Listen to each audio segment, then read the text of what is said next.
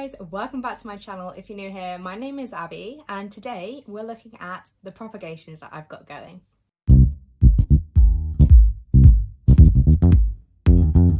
I think one of the best things about spring, summertime is just having that confidence in propagating, and I propagate all year round and I don't normally have problems, but I will not see rapid growth in the roots or like any leaves or anything. But when you propagate in spring and summer, honestly, they just absolutely fly. Like the roots they just know. And I've also actually been feeding the water with liquid gold leaf, and I wouldn't normally feed the water. I would just prop the plant, put it in soil and then start giving it food. And I'm not technically sure if that's the right thing to do, but it seems to be really working for me, so I'm gonna keep on doing it. The majority of my propagations are in my front room. It's just because I think they need a lot less care and love, because the water will literally just need changing once in a while. So this is where we are, but this is the first one. And when I first potted this up into water, so when I first took the cuttings, it looked really bleak. It didn't look great. I was kind of like low-key maybe regretting my decision, but this is exactly what I wanted. Like I wanted a neon pothos, really bushy, just like a really like compact plant. And honestly, I really love this. I love the way it looks. I wouldn't be too fussed about keeping it in water, and just like, because I've kept pothos in water for like years before, so I'm not in any rush to pot this up, but I haven't actually had a look at the roots yet. Just watch, they'll all be rotten. But there's obviously, this is a plant pot, there's no like glass, it's obviously like just no natural light getting into it, which when that happens, obviously more algae builds up and there's more chance of rot, in my opinion. Oh, so that is a surprise to me. That is honestly such a surprise. And it actually reminds me, I think it was 2020. Right, let's go back to the health of these roots though. They're so happy. Like there's no rot on them. But I'm pretty sure in 2020, I did a few experiments where I put freshly cut props into a glass and then into something like this where no like light could get in. And the ones where the roots were growing in the dark were so much healthier and better. How did I forget that? Maybe anyone else knows that's a thing, but what? Obviously these plants are like incredibly hardy, but I just, yeah, I'm really happy with that. I'm gonna go put that back, let it carry on, and we're gonna be maybe putting it into soil soon. But like I said, I'm quite happy to just leave it in water, but it does need a water top up. The next plant is this Albo. So it's a variegated Monstera. It's very, very lightly variegated. I cut this off a propagation. So I was propagating some plants in, I think it was like maybe about a month ago. And I took this because this particular cutting grew this leaf, and none of the other cuttings did. And now those cuttings are potted up into soil. So they're like a plant now. And I think that was the time where I cut off the node. So that particular cutting I took this from is like a dead, like it won't give me any more like leaves, which is fine. I've got plenty of Albos to go around. But this is what it's doing. It's incredibly happy. This is the example of me saying like it's in a plastic pot, and I changed the water on this. So the last one I changed the water every 2 weeks, if that, and the water was fine.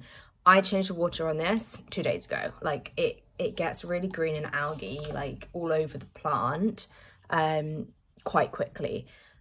But I don't necessarily think that's a bad thing for it.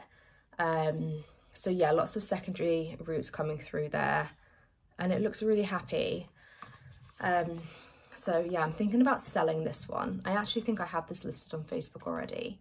But I just have so many elbow props I just don't need anymore. So I am selling this one if anyone is local and interested. The next one is this. It's my Rhaphidophora tetrasperma. And someone actually made a comment that I shouldn't put it in water, I should put it in moss. And I explained to her, I have really only ever 99.9% propagated in water, and I've never really had problems. I've tried in moss and failed so many times up until the most recent one. But it's doing well. It's got roots coming through, and this was only taken a week ago. But you see those roots there are dry because the water has absolutely dipped down. So I need to find a pot a bit like the Neon-Pothos and put it in a pot, because there's just so many stems, so many, you know, so many things going on in there. It just needs some more space. So I'm gonna do that, and yeah, I mean, it's looking okay. I always found the way it was growing very strange, and I knew it was going to be a bit hard to place, but I mean, it's okay.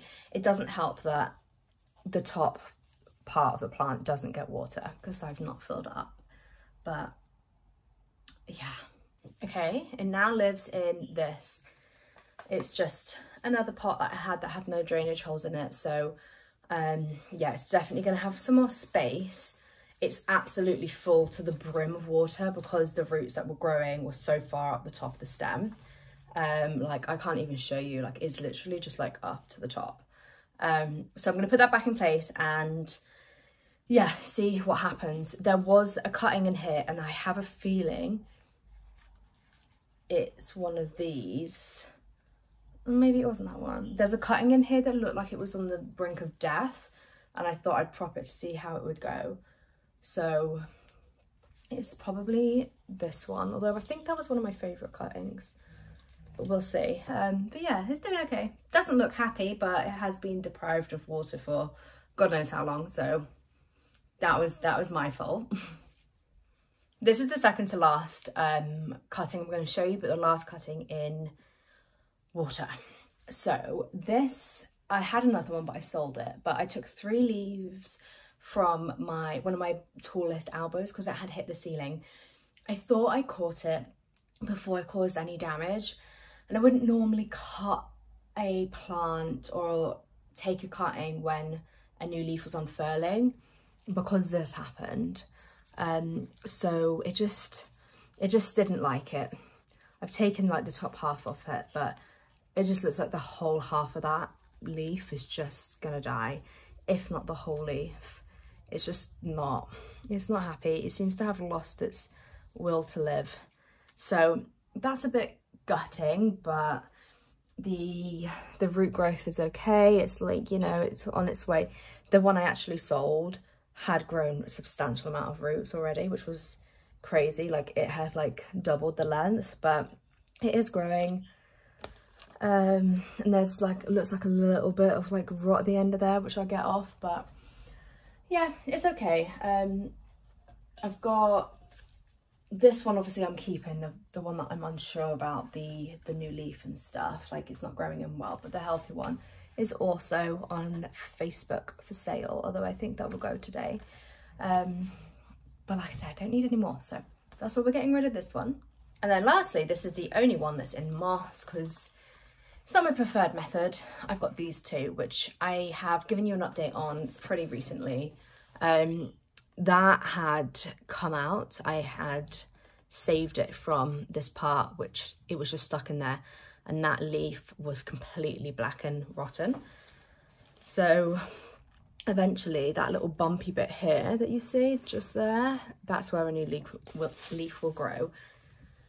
In terms of the root growth, same really, nothing crazy. It's kind of looking like it needs a little bit of a water, but I do like that the moss is normally brown, but it's green where it faces the sunlight. So I just feel like the moss is healthier when it's soaked in water, poured out, rather than, you know, drip, like sprayed or drip, kind of like fed water. But yeah, all in all, it's not bad. I have just soaked it. I've just poured water in it until it went to the top, let it settle for a little bit, and then poured it out. But you can tell it's just so much happier now, like the actual roots have water. But yeah, I think I might sell these two because, yeah, I don't know. I just honestly have so many. I've got Mega Monstera, I've got the 2 really big ones, I've got this one, I've got a potted one with 3 leaves, I've got that massive potted one which I did a few weeks ago. I've got the one next to that purple sunset painting, and then I've got the cuttings that I just showed you with the half of the new cuttings. I've just got so many, and I don't really need that many. And I've got loads of Thai as well, although I've never propped my Thai constellation ever. Like in the 4 or 5 years I've ever had Monstera, I've never cut my own Thai. So just shows the growth speed is so different. That's it for the video. Thank you for watching. Let me know what you're water propagating or moss propagating or perlite, whatever, down in the comments below. I'm considering doing a few Hoya, which I haven't done in so long. But I feel like I must do at least one because you'll see in the up and coming video why I need to do that. But I just love propagating. I honestly, it's like free plants. Like that pothos, the neon one, I love the mother plant so much, but the way it was balding on the top, and I just wanted one that was like really bushy and full at the top, a bit like my Enjoy. I cut them a month or so ago and now I have what I wanted, you know? It's just, they're so versatile, it's so easy. You can do as much as little as you want. Like I say, free plants, and who doesn't love free plants? So yeah, I really hope you enjoyed watching, and I will see you guys soon. Bye.